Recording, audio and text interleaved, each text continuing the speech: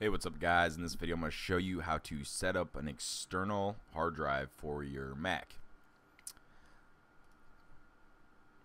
First thing I'm going to do is open up Disk Utility. You can go ahead and plug your hard drive in.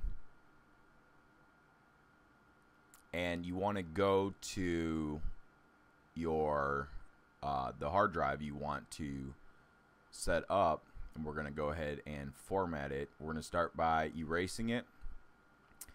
And right here for the format, you want Mac OS Extended Journaled.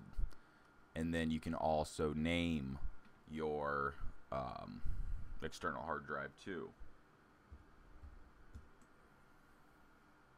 And just hit erase. And if you have anything on the disk already previously or something, it's going to erase everything.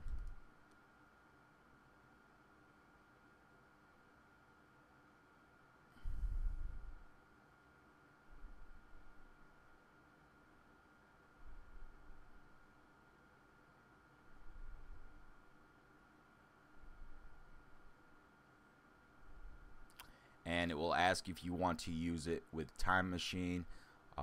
That's up to you. In this case, I'm not going to use it. And that is that. Thanks for watching.